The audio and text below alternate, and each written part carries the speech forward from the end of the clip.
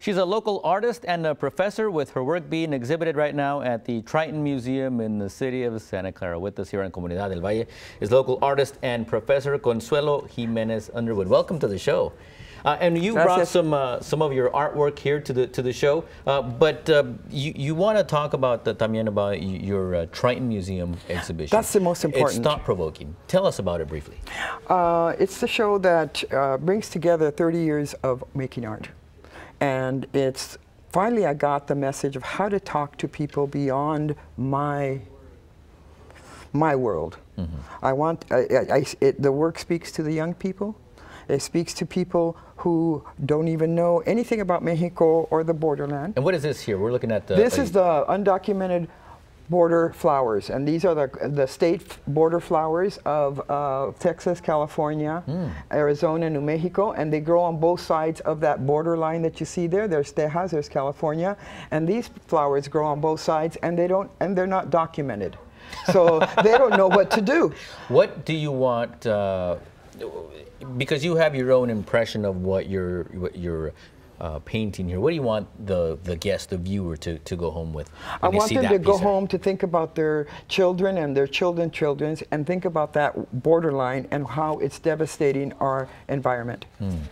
I mentioned to you before we started taping about our interview with Jose Hernandez, the astronaut, and I asked him what it was like to look at the Earth from up in space without any borders, and his answer was just fascinating.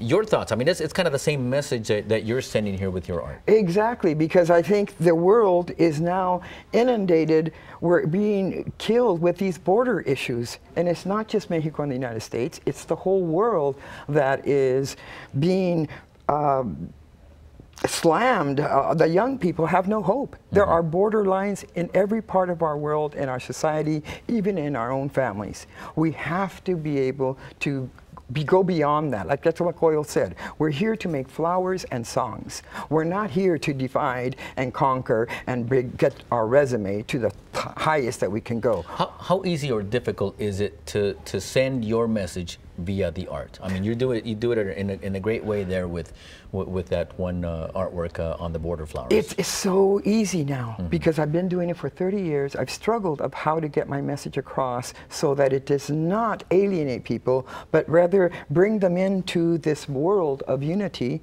of flowers without borders.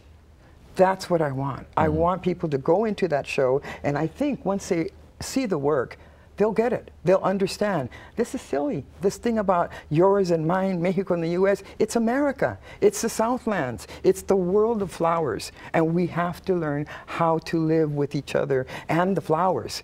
But right now, we're just crushing those flowers. That border on our Americas is creating a Sahara Desert in 2 or 3 generations. We're going to have a giant Sahara Desert in the Americas.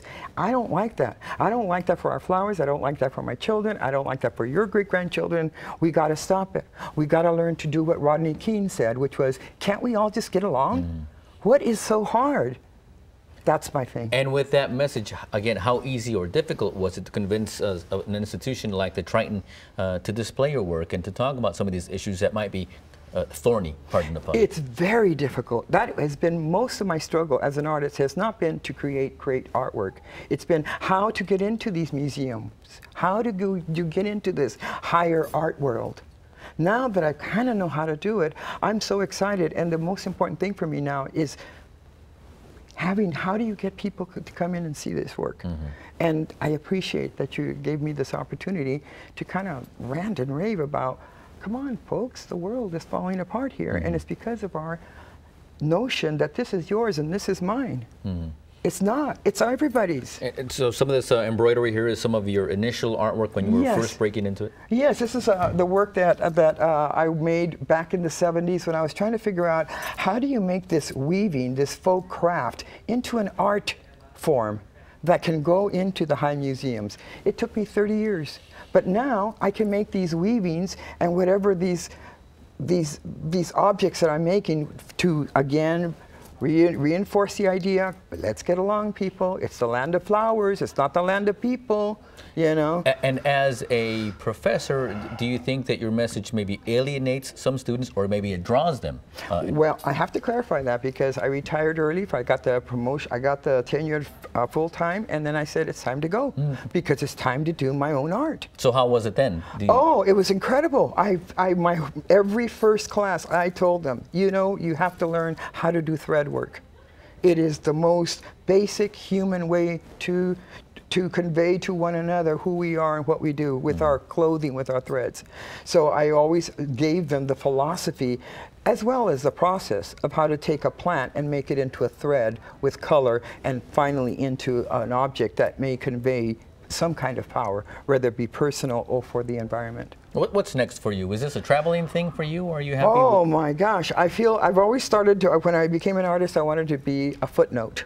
I'm a footnote. My work is now in the Smithsonian. So I'm now in history. So everything now is kind of like dessert, which means for me, we'll keep on continuing weaving rebosos for our mothers. Nobody has woven a reboso for the moon, for the ocean, for the Virgen de Guadalupe. They're in the show. The one for the Virgen de Guadalupe, they're made with gold threads from Japan because they cut down their kimono studios that they used to make with silver and gold threads. Wow. So I wove one for the Virgen de Guadalupe. I wove one for our five mothers, the ocean, the earth, the moon, and our real mother, and the Virgen de Guadalupe. Those are in the show too. And I want to keep making them for her. By being a part of the Smithsonian exhibition, you're part of the American fabric now. This is one, if we can go ahead and hold it, this is what you have displayed right now at the Triton? Yes, this is one of, this is it's the American flag. Tell us what's on it. It's a 4 feet by 7 feet, and it's basically, I call it One Nation Underground, where if you live in this area, it's the same. And if you look at my work, if you go to the exhibition, you'll see how similar both sides are. And how wonderful that is. It's not something to be terrified and be angered about and let's make it worse. You know, it's about unity. This is about the flag, the Mexican and the U.S.